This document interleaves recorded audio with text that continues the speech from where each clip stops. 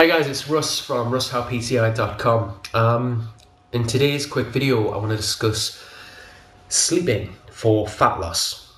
That might sound crazy, I know, but we recently did a video where we discussed the importance of sleep for people who are looking to experience muscle growth. But it's actually just as important, if not more, if you're looking to lose fat, to burn fat. If you're training and dieting to do that way, but you're not getting a good night's sleep, it can severely hold you back.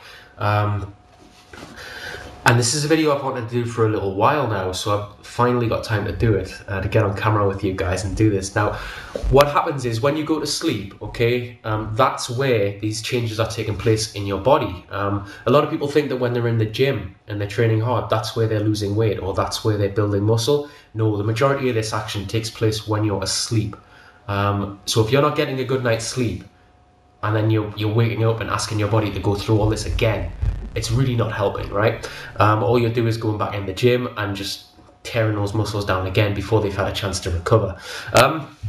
When we're looking at fat loss as well, recent studies at, I think it was Chicago University, discovered that people who were training for to burn fat and they were dieting to burn fat, now some of them got great night's sleep, 8 hours sleep is the recommended daily amount, and some of them deliberately had bad night's sleep. They didn't get enough sleep, and what they found is that the results were astonishing, really, which is what's got me to do this video. The 55% more fat loss for the guys who were getting a good night's sleep. And what was happening to the people who were not getting a good night's sleep is that they were actually losing muscle.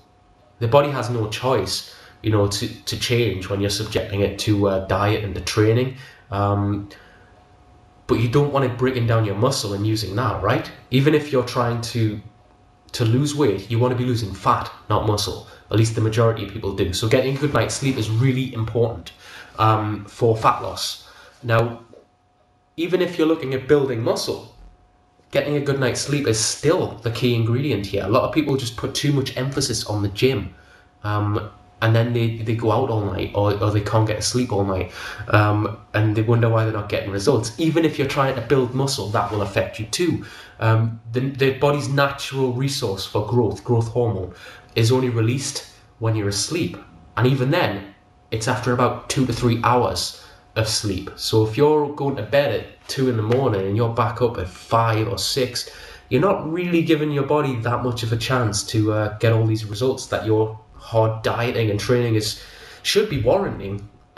You're just getting up before it's had a chance to do anything, and you're putting it through it again, and it's sad to see. So if you're not getting a good night's sleep, or maybe you're training and dieting really hard and you're not really seeing the results, that simple thing could actually be it. I'd recommend just try getting a few good nights sleep in a row. Not only will you feel better, but you should actually experience more results as well, whether it's muscle growth or fat loss that you're after.